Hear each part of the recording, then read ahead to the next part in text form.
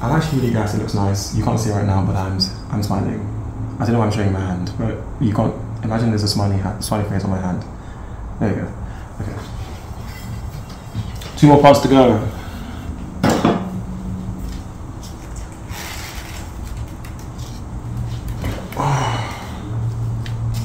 Okay. The real ones, you can't see anything. The real ones know. Here we are. No. Hello, my name is Benga, and on this channel we talk about my plants and whatever else is on my mind. And today we are mostly in the latter section where we're talking about what's on my mind. And this is something that's been something I've thought about for a while, and that is the topic of asking questions. I believe that asking questions is an art form, and I hope that I can convince you of this throughout the length of this video. Don't know how long it will be, but there's a lot to talk about, so let's just get to it. I want to start off by asking you the question, and I'd like you to think about the answer for you, and write it down. You can write it in the comments, you can write it on a piece of paper, or wherever, but I do actually want you to think about this question and think of your own answer, because it will be relevant later on. So my question for you is, are you a creative person? Think about it. I'll give you like 30 seconds to think.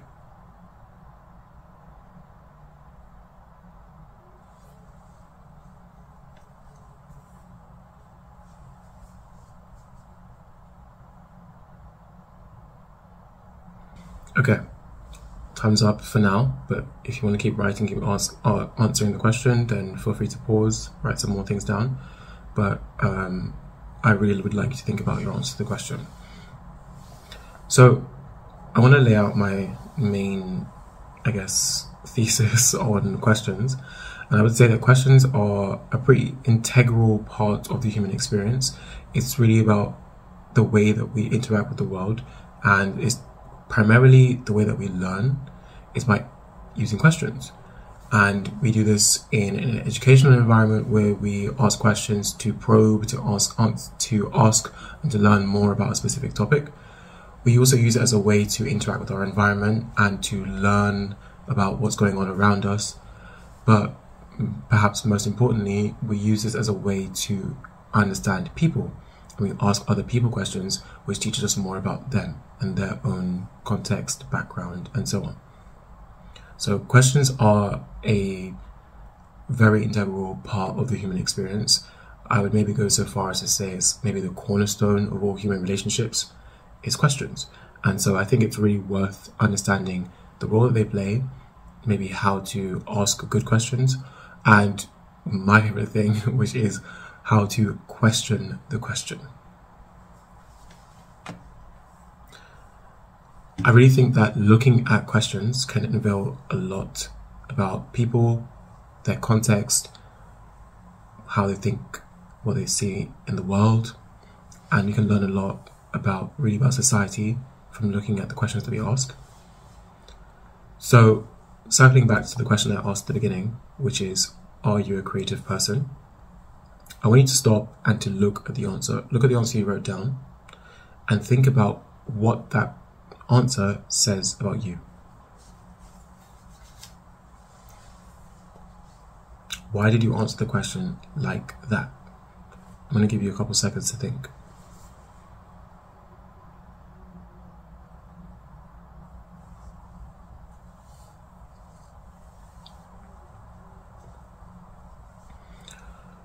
So I would assume that a lot of people would have answered that question on the basis of what they do as their main job, their main way of making money. And if that's deemed to be in a creative field, then they're more likely to have answered yes to the question. But if what they're doing is not unanimously seen as a creative field, it's much less likely that they would have answered that question as a yes. And to me, that kind of indicates that people see their job as an important and big part of their identity, And they also see that as a validation as the kind of person that they are.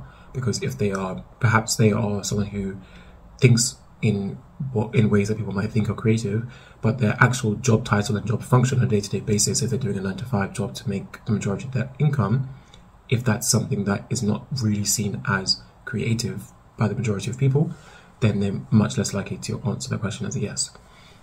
And that's something that I think is interesting, because it's really just about how other people perceive you, not necessarily about how you perceive yourself. Of course, what is seen as creative and not creative is kind of subjective, but the core here, as what I'm trying to get at, is the way you answer that question indicates to the person asking it, or to me who's listening, if you're imagining me asking you the question, it indicates not only how you see yourself, but also how you interpret the question can also lead me to understand how you sit within the world. If you view it as a very rigid spectrum of creative all the way along to not creative at all, a lot of people, I guess, would put themselves somewhere in the middle. But I would kind of say that a lot of people will downplay how creative they are, especially if, like I said, they're not working in a field that is seen as objectively creative. So, for example, you could be an accountant, and in your role, you're not doing something that is seen as that creative, but maybe you have a very significant hobby that is creative, but you may have answered that question as a no. But even within the role of accountancy, or as a lawyer or a doctor, there are ways in which you can be creative and think of creative solutions to problems, but do things that are, once they're explained, pretty objectively agreed to be creative, but because the job function itself doesn't come across as that, people may deny themselves that label. I want to ask you a different question, and I want to see what your answer will be to this one as well. So I'll give you another 30 seconds to answer this question as well. This question is, in what ways are you creative?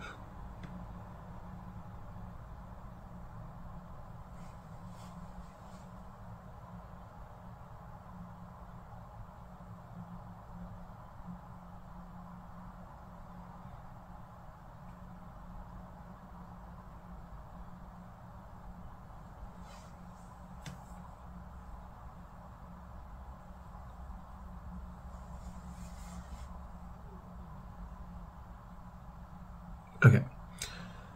Now, again, we need to look at the answer that you've written down, consider it, think about how you answered the question and why you answered the question that way.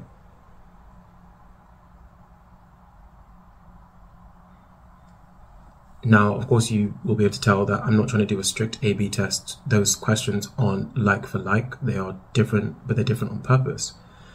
You'll notice that within the second question, there's an implicit assumption that you are creative, but I'm actually more interested in which specific ways are you creative? How does creativity manifest in your life? How does it show itself in a way that can be perceived by other people and by the self? The reason that sometimes I ask this question to people is because, like I mentioned before, I think a lot of people do tend to downplay how creative they are, particularly if they don't work in a field that is seen to be creative, objectively speaking. So I ask the question because I think it makes people think, and they look at their own life in a bit more of a critical lens, rather than immediately denying themselves the label of I'm not a creative person. They look at the things that they do and try to find the creativity that was always there. But I'm asking the question in a way to prompt them to think like that, which is why I find embedding the assumption that you are creative in that question yields very different results. But that leads me to my next point, which is about assumptions. A lot of questions, maybe even all questions actually, have assumptions built into them. And we'll come on to down the line about questioning the question, but assumptions can, like I said, affect the way you answer.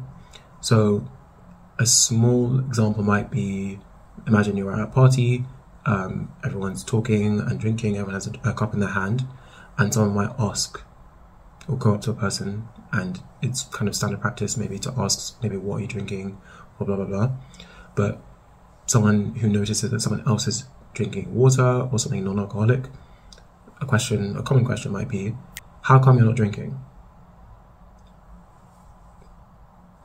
the assumption in that question is pretty clear, which is that there must be a reason why you're not drinking alcohol, participating in the group activity that most people are doing.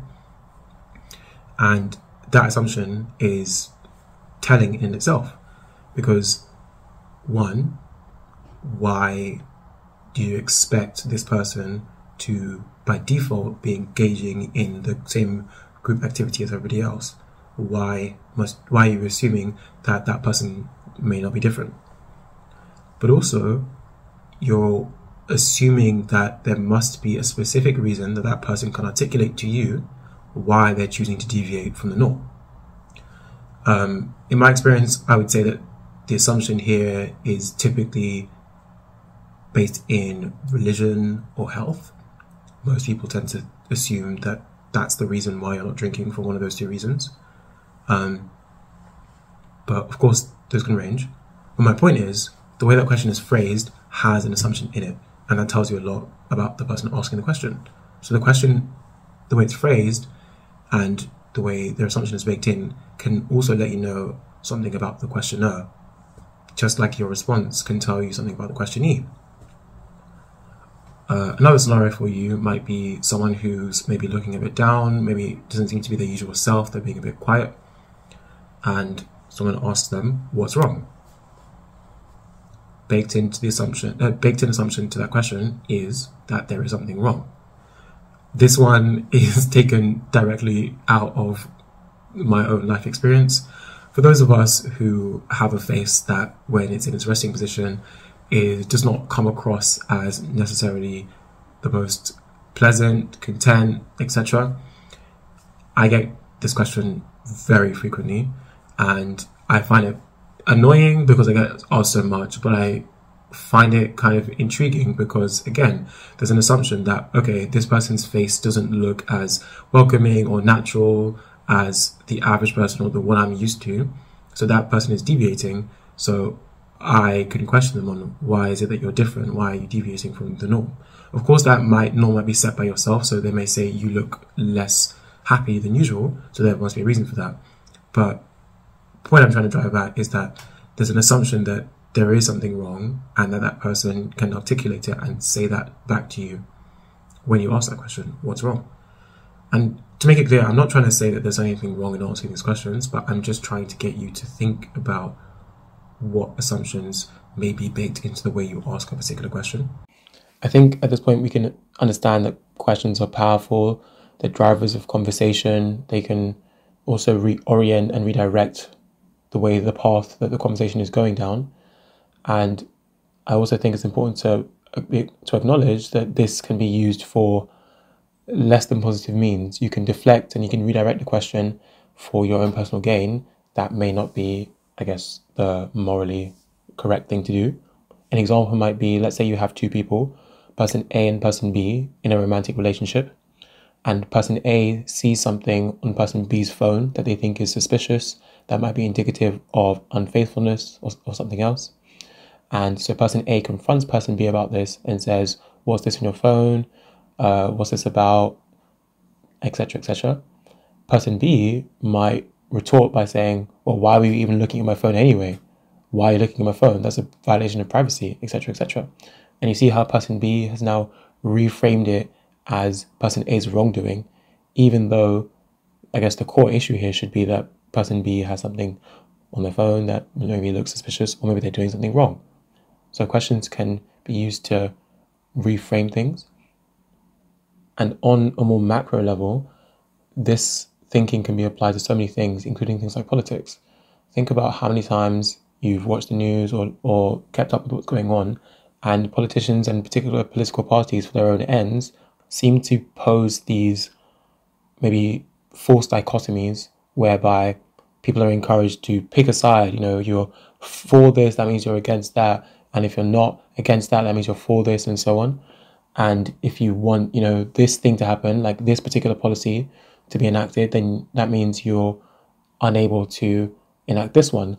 And sometimes that is not even the right question to be asking. It's should we pay for free healthcare in the country, or should we pay for free education up to the age of 18.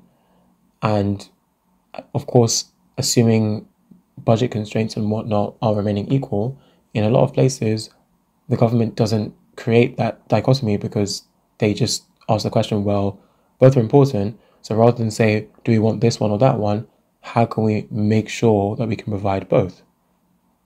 So ultimately, that might be the correct, in inverted commas, question to ask, as opposed to sticking with the assumption that there must be a choice between one and two.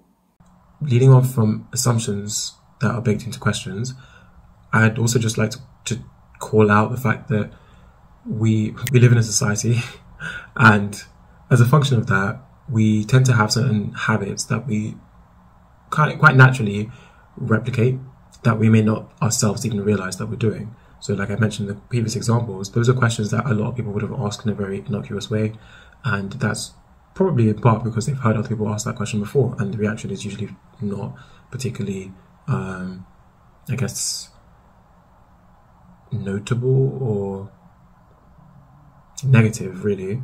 And so people tend to repeat the same questions because the answer or the response wasn't bad. But I would say that repeating or asking questions in this way, whilst it has maybe some potential downsides, I think it's indicative of a way that we actually, as humans, interact and find ourselves, maybe feel closer to each other. Because we ask questions in a way and a certain format with certain expected responses. If you ask someone what's wrong, typically speaking, the person is going to either say nothing, I'm fine, or they're going to tell you maybe what's wrong, but usually in a fairly surface way. They're not going to jump straight into all of the trauma they've gone through in their life, because in at least societies that I'm most familiar with, it's typically seen as expected for you to withhold and to not just, I guess, open up just because someone asks you what's wrong on a surface level. But these kind of social rules that are maybe potentially can be a bit complicated, and you have to have experience in that society to understand the nuances of what's going on. They are, like I said, unspoken rules that kind of create this web, this feeling that we actually understand each other, we know each other, because we're almost communicating on a not subconscious, on an imperceptible level. Is that the word I'm looking for? Some sort of level or plane, which is, it's really subtext. I'm saying this thing, but I really mean this. And when I ask you this, I expect you to respond like this. We're doing this kind of social dance that continues to affirm to each other that we understand each other. We understand how the dynamic works. Maybe we grew up in the same area, or we speak the same language, or something else is being communicated that is not explicit in the words. And that, again, makes us feel like we're on the same page, we're understanding each other, because we both know what this means, even though it's not explicit in the words that we're using. Now, while I'm not commenting on whether or not this practice is good or bad, as I know it's pretty normal for us to replicate and to mirror what other people do in the society that we live in, because it helps us to feel closer, we build bonds with people in that way. And even though it sounds weird, like using the wrong question actually does yield a benefit, because you're using that question kind of incorrectly in the same way that everyone else is doing it, so you kind of fit in that way. Though that may be the case, and there may be positive benefits as a result of that, I do think there are some downsides to allowing questions to sort of lose their meaning or to take on a new meaning, because think about how many times someone has asked you, how are you? And you know that when someone asks you that question, you're not really going to be expected to answer that question honestly, or you're definitely not expected to answer that question at length.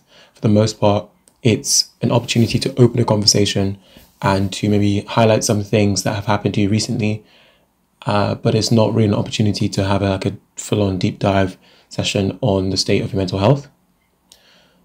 But that does mean it can be difficult to actually ask direct questions about a topic, because you need to find another way around it, another route to getting to that question. So instead of sticking to the normal question format or standard questions that we ask each other all the time, I'd like to encourage you to question the question and push back on those canned, repeated, learned answers and questions that you're so used to going back and forth about, but actually think about what is it that I'm trying to ask this person, and how can I ask them in the most honest way that communicates exactly what I'm wanting to know from them. But all is not lost. I think that, just like the title of this video, there is an art to asking questions. And I think that's something that we can all work on and all think about to try and improve. Ultimately, I think questions are an opportunity to connect with a person, to share your thoughts, and to, I guess, sometimes to connect with a part of yourself that you wouldn't have been able to reach by yourself. And as question askers, I think that you're in a position of great power in that you're able to ask a question that can unlock that for somebody else. And I think that is the essence of the power of good question asking. Whilst I was preparing for this video, I was talking to my friend about it and we had a brief conversation, so I want to share that with you now. She sent me a text that says, for your questions video essay, if you want to prompt someone to be authentic and playful and generative, you usually need to just ask them something where they have a rich experience to pull from, but have never pulled an answer from that experience before. If you ask 2 or 3 increasingly detailed questions about something they tell you, you get there. And I responded by saying, what's standing out for me here is the never pulled an answer from that experience before. I'm thinking about the times that sometimes you ask a question and the response is almost thankful that you allowed them to enter that part of themselves and come back with something. There's a special kind of pleasure that comes from hearing a good question. Not that there are objectively good or bad questions, but a question that is good for you at that moment. Honestly, I think that a good question doesn't have to be complicated. It doesn't have to be super eloquent or maybe well thought out. Sometimes it's just about timing. Sometimes you are just having a normal conversation with a friend that you've known for ages and they just time that, how are you doing?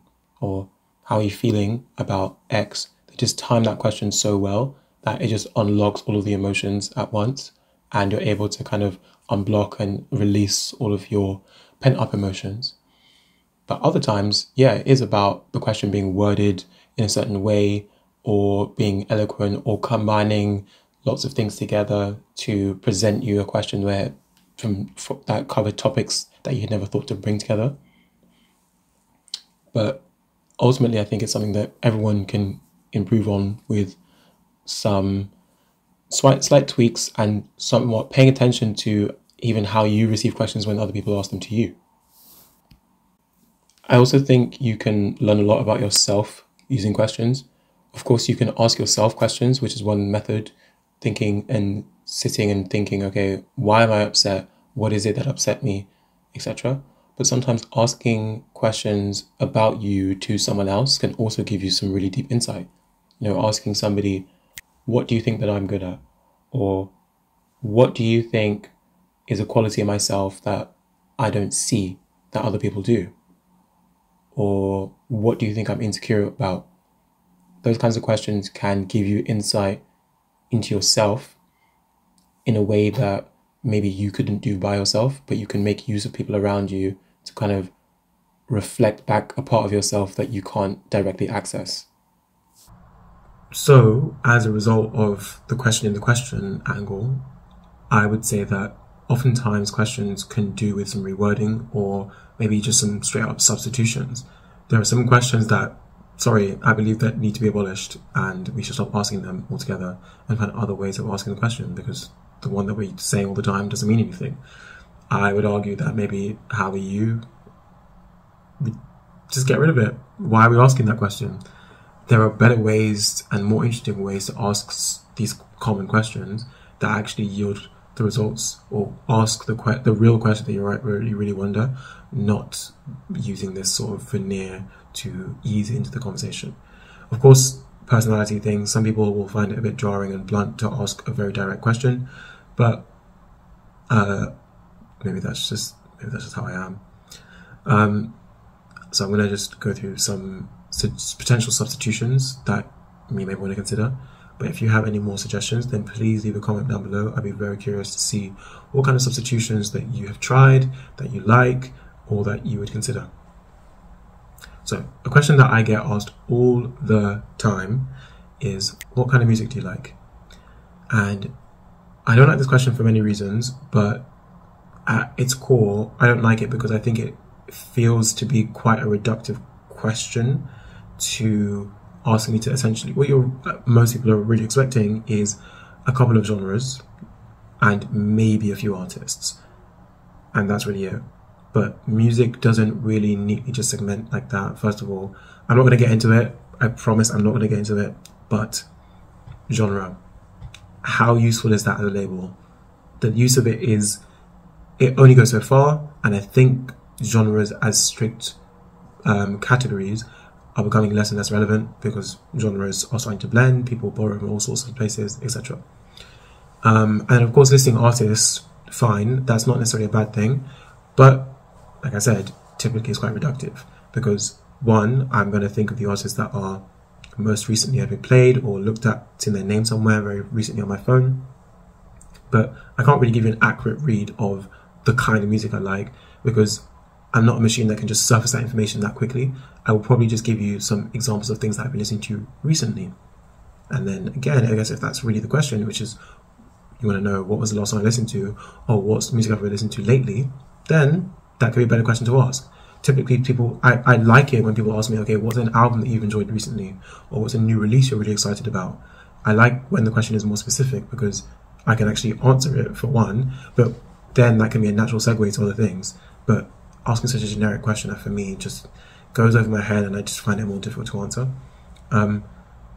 Another example of a reword or substitution might be, so the typical question might be, what's your favorite food? And again, don't love this question, but I might substitute it with something like, what is a food that for you conjures a very specific memory in your mind? That's a really nice way to get into someone's I guess they're into maybe their life story. It might tell you about their relationship with a specific person, a specific city, a specific restaurant. All kinds of things can come up when you ask the question in that way, and you still potentially will get to the answer of what's their favorite food, but you can take maybe a more scenic route and learn more things about them in the process. A question that we just must abolish, I don't even have a substitution, but we just need to get rid of it. What do you do in your spare time? Or maybe what hobbies do you have? Delete that question. It doesn't exist. I hereby decree it. I don't have a gavel, but imagine I had a gavel and I banged it. No more. A substitution that I came up with recently whilst I was in the shower, I think, which I really like, is the typical question might be, what are you passionate about? Or maybe, what are your passions? But the reword, just a slight change, is what do you get passionate about?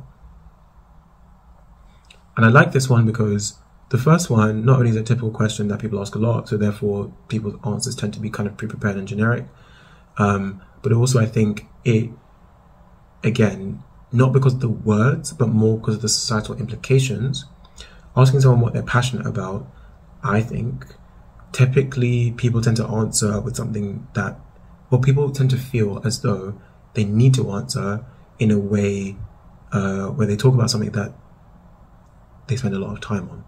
If you're passionate about something, it would, consume your mind. You're thinking about it when you wake up in the morning, dedicate your life to it, or it's something you're doing on the side, trying to fit in around something else, but still you're kind of dedicating a lot of time and effort and energy to get that thing done. But whilst that may be true, passions don't necessarily have to manifest in that way for every single person and at every point in your life. I like the question, what do you get passionate about? Because for me, at least, as a person, when I thought about my answer to that question, it, again, kind of takes a scenic route, but we do still talk about my passions. So things that I get maybe very heated about, or I can argue about for a long time, or I get very excited about, or that make me smile, those are things that I get passionate about. but they also kind of hint at my passions in life. And I think because of the way that that first question has over the years built up so much weight and meaning, taking the second option, I think, allows you to answer the question in a way where you're not thinking about the additional implications of how much time do I spend on this, and to other people recognize it as a passion, but you can still get to the answer. I feel like I should answer the question, so I guess I will. So if someone asks me what I'm passionate about, what would I even say?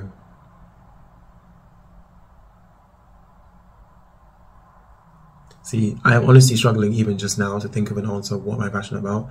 I typically don't even answer the question, and yeah, I struggle with it.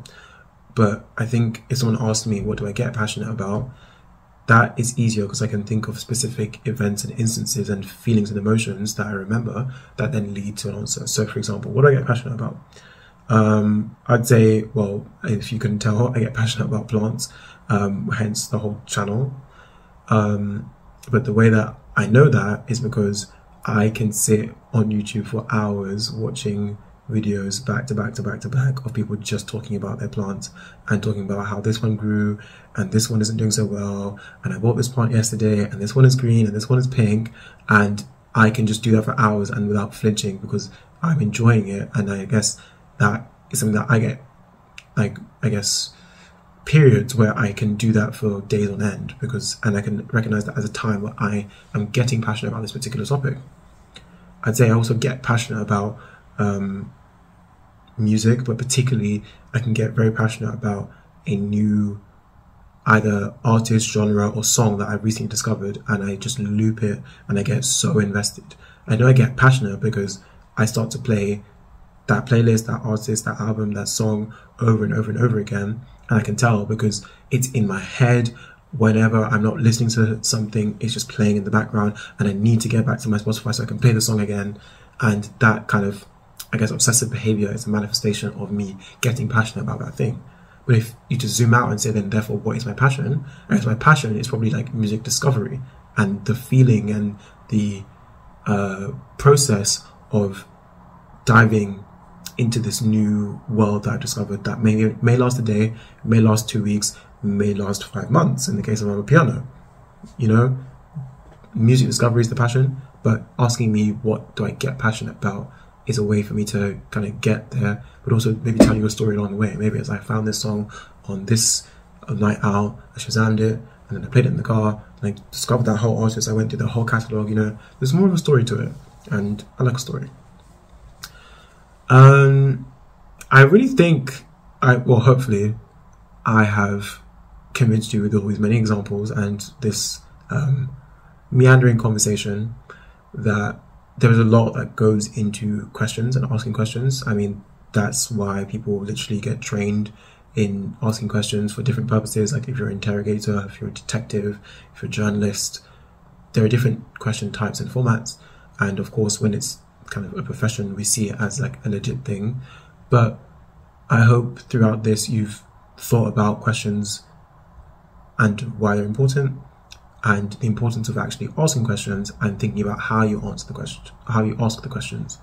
Before I round up, I'm also just going to give a quick shout out to, I'm not going to name him, but I just reminded me of how I used to have a lecturer who wouldn't refuse to end the lecture without taking questions. And at first I found it quite annoying, but after a while I actually saw the benefit of it because he required questions, which meant that you had to pay attention, but also in order to actually ask a relevant question, you need to actually understand, or at the very least know what you don't know. And that is super powerful. When you don't know anything, that's one thing, but if you don't even know what you don't know, then you're kind of stuck. But if you know 70% and you know that there's a 30% that's got this title that you don't know anything about, you can ask, okay, how do I know more about this? That gives you direction and something to do, and that is probably a better position to be in than not knowing where to even start. So shout out to that lecturer for making me see the importance of questions and taking the time to actually think of one. It's not about thinking questions super quickly, but just the fact that you have a question is already a sign that you're on the right track. Okay?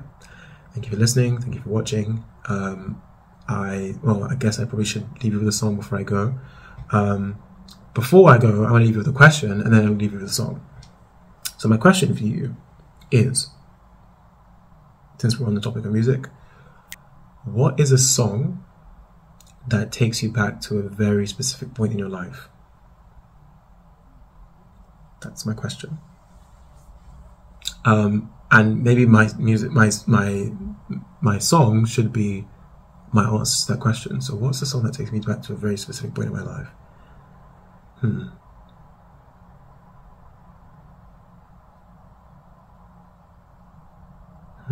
Oh, okay, there's loads of answers flashing through my mind right now.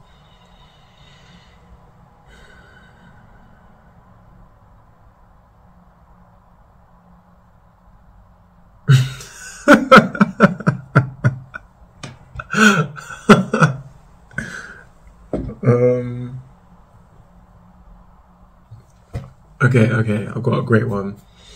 I kind of cheated because I had so many, but I just didn't want to talk about those. But the one that I really do want to talk about is Mask Off by Future from, I don't even know what year that song came out in, but I have a very specific memory relating to that song, which is I went to Thorpe Park with some of my friends in 2017, I want to say.